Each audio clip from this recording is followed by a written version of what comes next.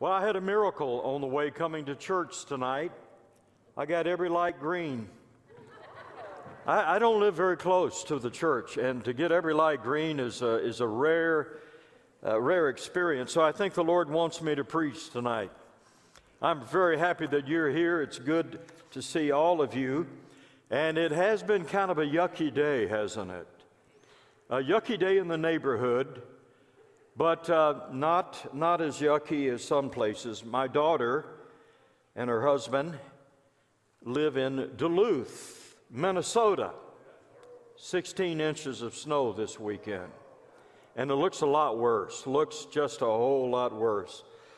So we missed that. I'm so glad we did. You know, when our young guys preach, they quite often want to show you pictures of their family, right?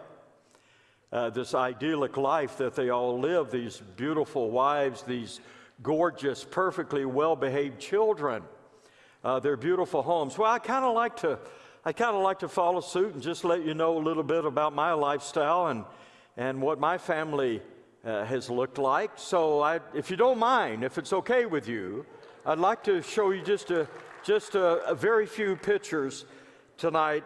First of all, we have a picture of my parents.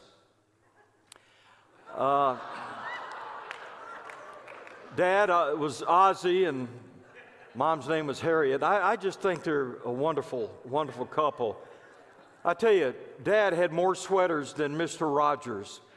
And it always just brought a sense of warmth and reassurance when he would sit at the chair. And I know we know more about it now, and we don't do it, but he would smoke his pipe. And it was just a very pleasant evening with Dad and Mom. All right, now let me show you my brother. He happens to be my twin brother. My twin brother, George. Although we're not identical twins. And he was always so jealous of me, George was. Okay, let me show you my sister, Ann. That's Ann. We called her Annie. She's a great sister. And our dog. We had a dog. Yeah, wonderful dog, Lassie. Loved that dog. What a smart dog. What a smart dog he was. And this is our family car when I grew up. Dad never did let me drive it. But I tell you, it was just a pleasure to be in it. It really, really was. Yeah, that was a nice car. And our humble home, we have a picture of our house here as well. My room was in the back, and where the view wasn't quite as nice, but it was still a very pleasant experience growing up in that particular neighborhood. And then, of course, we have two children. You've maybe heard us talk about Shane and Shelley. First of all, my son Shane. I'd like for you to see Shane. Yeah. We keep, we keep saying, Shane, come back, Shane, but he just never does. He never does. And then our daughter, Michelle, we called her Shelley. Now, listen, it wasn't a perfect family. Well, Ann was, but nobody else in the family was perfect. I just thought you should meet my family, and thank you for that. Oh, boy. Thank you and forgive me. Okay. Well, my sermon's going to be short and sweet, like my wife. And I told several people that it was going to be short and sweet. I do that just to see what their reaction is. And almost without exception, they said, oh, good. One brother said, I'm looking forward to a great sermon tonight. I said, well, it's going to be short and sweet. He said, yeah, that's what I mean. That's what I mean. So it will be. It'll be a short and sweet sermon. But nevertheless, I think a very important sermon. I just want to share with you what the Lord laid on my heart. There's nothing perhaps hermeneutically insightful, homiletically impressive. But I tell you what, I just felt led to share with you what the Lord very quickly put on my heart in preparation for tonight. Here we are, December the 1st. Christmas is right around the corner.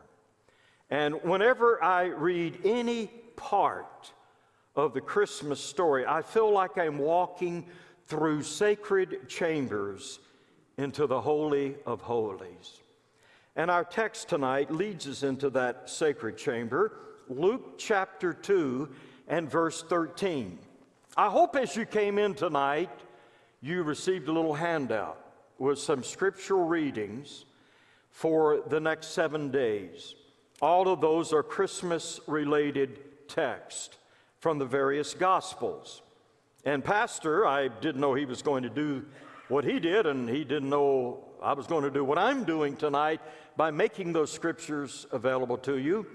But we're trying to produce a culture of contemplation, reflection, of a pondering heart. And that's what I want to talk to you about tonight for these moments we have together. Luke chapter 2, verse 13.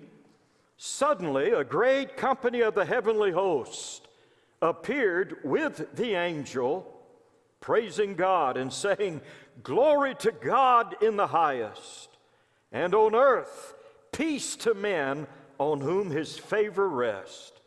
And when the angels had left them and gone into heaven, when the angels had left the shepherds said to one another, "Let's go to Bethlehem and see this thing that has happened, which the Lord has told us about."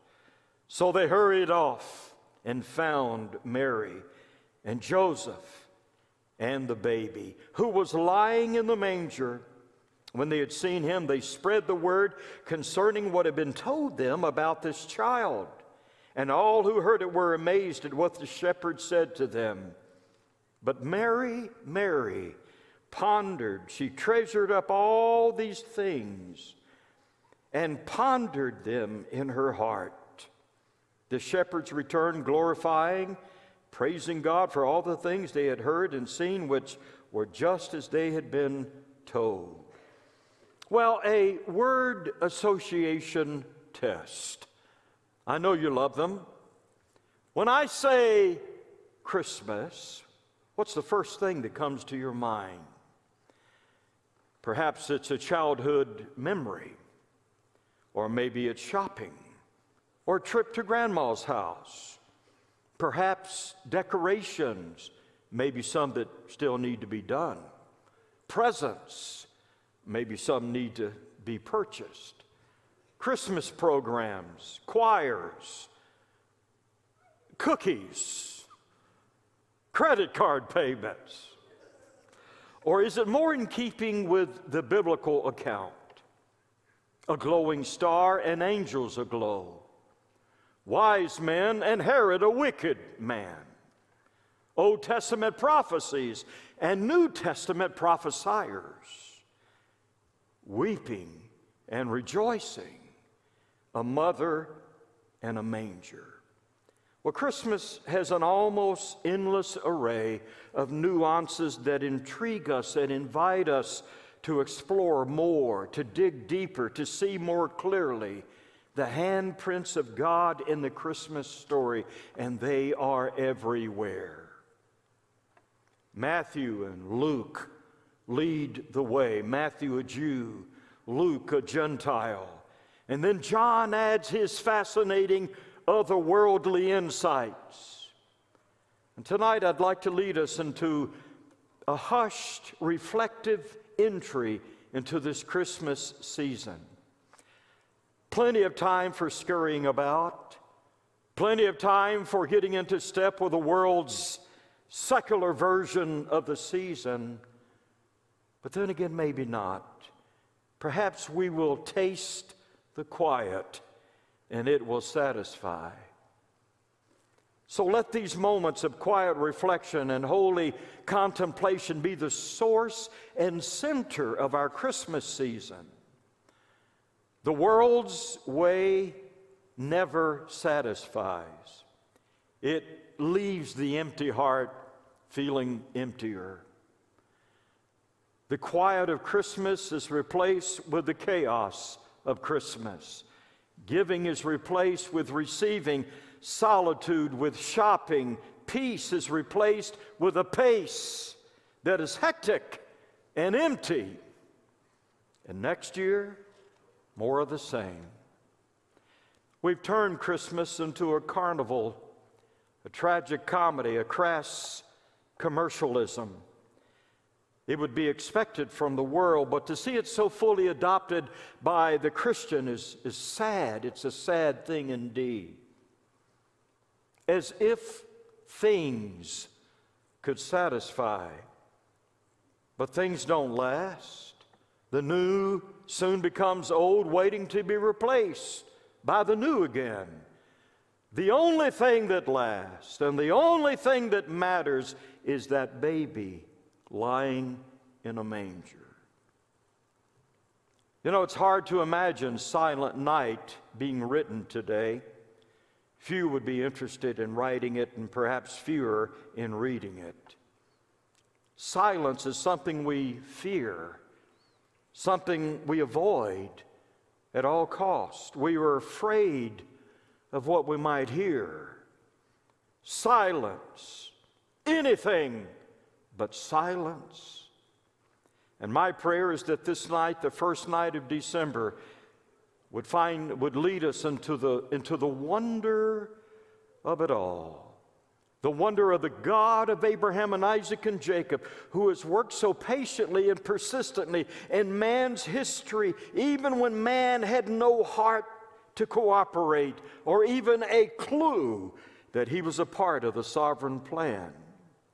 The wonder of God's hand directing the affairs of mankind to a time, yes, the fullness of time, and to a place, Bethlehem, in the land of Judea. For out of you shall come a ruler who will be the shepherd of my people, Israel.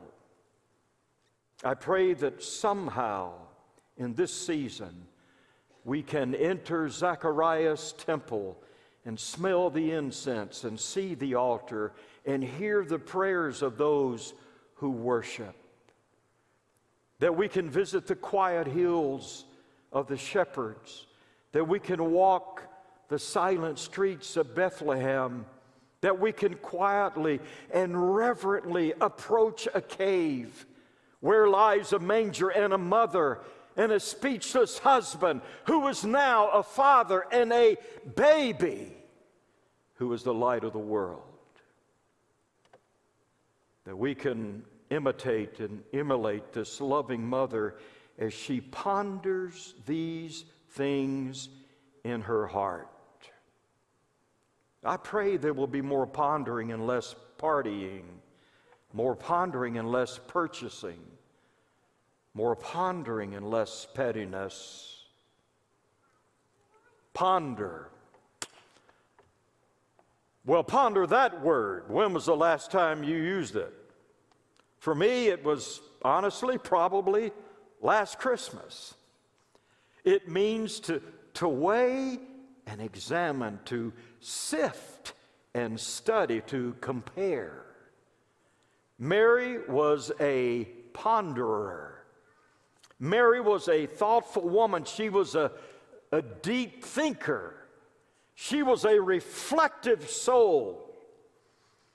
There was an intellectual participation in her pregnancy, in God's dealings with her in the Scriptures, and certainly in the divine revelation given to her by Gabriel and now in the report of the shepherds.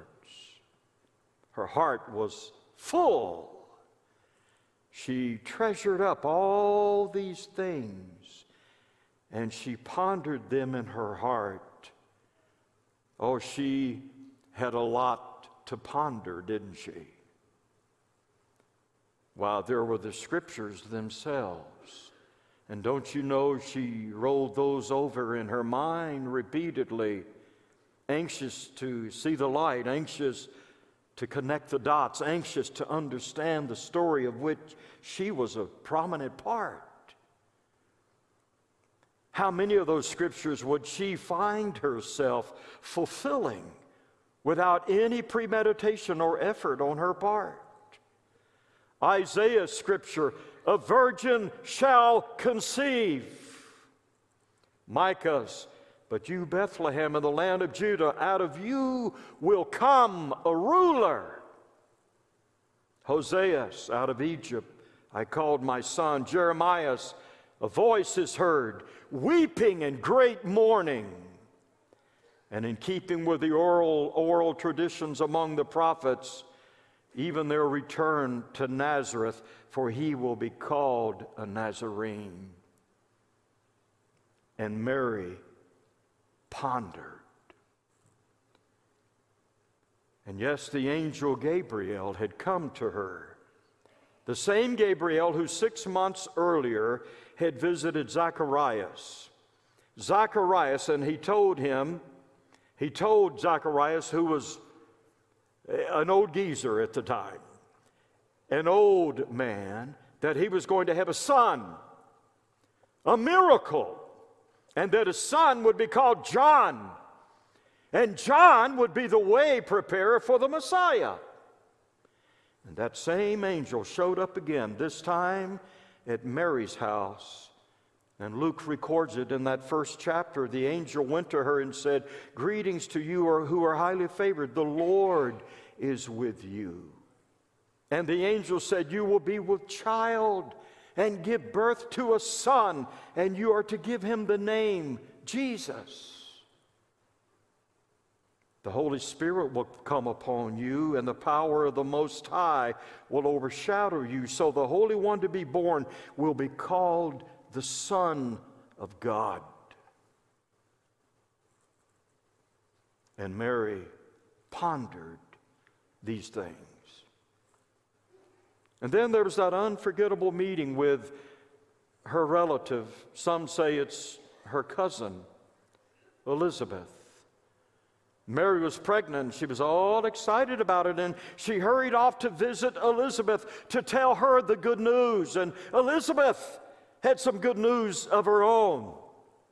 She too was pregnant with John, remember, the way preparer, John the Baptist, who was really more like an Assemblies of God preacher based on what he preached. Well, he was. And when Mary entered Zach's and Liz's home, and Elizabeth heard Mary's greeting, the baby in Elizabeth, John the Baptist, leaped in her womb and was filled with the Holy Spirit. I told you he was Assemblies of God. And it says, in a loud voice, Elizabeth exclaimed to Mary, "Blessed are you among women, and blessed is the child you will bear. But why am I so favored that the mother of my Lord should come to me?" These ladies had it going on. Their husbands have been pretty clueless, but what's new? But they have a keen spiritual insight. And Mary pondered these things. And now we come to our text. The shepherds. They've been out in their fields doing the shepherd thing, keeping watch over their flocks at night. And an angel of the Lord appeared to them. He's not identified. His name is not given, but I have to wonder, could it? Could it have been that same angel, Gabriel, who had visited Zacharias and Joseph and Mary? If so, he is one busy angel. He's sure making a lot of house calls. And the angel comes, and to Mary and to the shepherds he makes the Christmas pronouncement. "Do not be afraid. I bring you good news of great joy that will be for all the people. Today in the city of David, a son of David has been born. David's Lord has been born. A Savior has been born to you, who is Christ the Lord.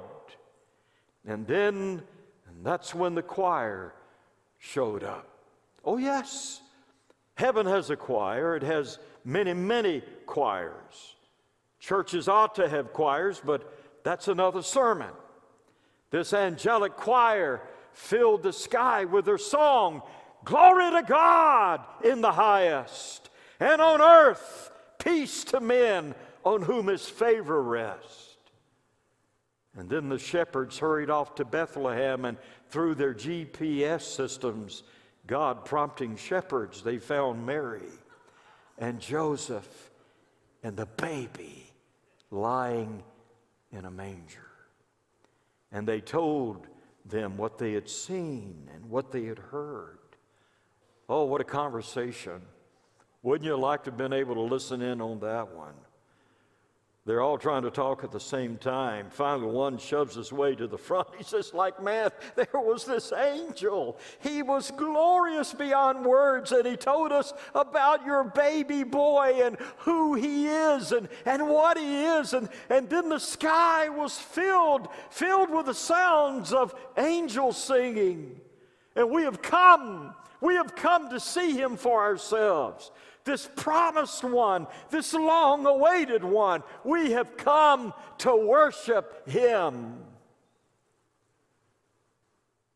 And to the words of the prophet, she added the words of Gabriel. And to the words of Gabriel, she added the words of Elizabeth. And to the words of Elizabeth, she added the words of the shepherds. And Mary treasured up all these things. She gathered up every fragment, every word, every nuance, every inflection, every look in every eye, all these things, and she pondered them in her heart. I doubt very much that God would have visited and blessed and entrusted such a person with such a holy mission who didn't have a pondering heart, a heart that ran deep. Mary's deep and thoughtful disposition was the fertile womb that birthed a miracle. It was the key to her creativity. Well, I think there's a lot of reasons we don't do a lot of pondering, a lot of reasons, and maybe we don't even want to know or face those reasons. You know, I think of the church today, the church world, and how it carries on its business, and there seems to be few pondering hearts. All too often we have become mimickers and copycats and empty echoes instead of voices, lamps without light. We lose our originality, our creativity. We grow accustomed to shallow sermons, anemic programs, and routines. And the church finds itself going through the motions without emotions. And it becomes utterly predictable, utterly boring. And how could it? How could it? No pondering means no passion and no purpose and no power. You ever walked into a church like that? The ushers look like Nazis. The worship leader overdosed on NyQuil. The preacher's in a coma. They've worked hard, but they haven't pondered much. Because if you've really pondered, you've got something to say. If you've really pondered, you are on a mission. Expectancy will be in the air. God, give us pondering hearts. You see, pondering is hard work, but it must be priority work. It is essential if we will produce anything of value for the Lord. How about you? Are you so busy making a living that you've not really made much of a life? Are you caught in the trap of what C.S. Lewis called the barrenness of busyness? Are you so on the go that prayer and meditation and contemplation are gone? There's so much to be lost when we don't have a pondering heart, and there's so much to be gained when we do. If we've lost a pondering heart, we've lost our way. We've lost the secret place, the sacred place. We are a lamp without a light. Can I challenge you this Christmas to find the quiet place? Turn off the impeachment hearings, maybe even your phone, and sit and read and pray and contemplate and listen and ponder. Just you and God. Find yourself again. Find your God again. Now, in addition to what Pastor has encouraged you to read this week, I hope that you'll take these texts of the various gospel accounts of the Christmas story, and how about making this a week of pondering about the majesty and the miracle and the meaning of Christmas. There are 7 biblical readings, one for each day of the week. And you say, well, you know, man, I've heard that Christmas story 100 times. Well, maybe you have, but with a focused mind, a disciplined mind, and a pondering heart, it just never gets old. New truth will be discovered, and the Christ of Christmas will be seen in ways never seen before. You will meet Zacharias Most High, Gabriel's Son of God, and Elizabeth's Lord, and Mary's baby, and the shepherd's Christ, the Lord, and John's Word, who was in the beginning, and who was with God, and who was God. You will discover that you are just beginning to learn. That's the power and the promise of a pondering heart. Father, we ask you to forgive us for falling prey to one of the easiest sins of life, for being so easily distracted and preoccupied with other matters. Forgive us for being too busy, sometimes with important matters, but sometimes not so much. And I thank you, Lord, for the mystery in the equation, that as we pull away from that busyness and devote ourselves to you, our time to you, that somehow we never lose time. We always make up time. We gain time. And we're too busy not to pray. I pray, Lord, that we'll not get lost or mesmerized by the whirlwind of activity that so persistently beckons us, tempts us. But I pray that we will hear a higher calling,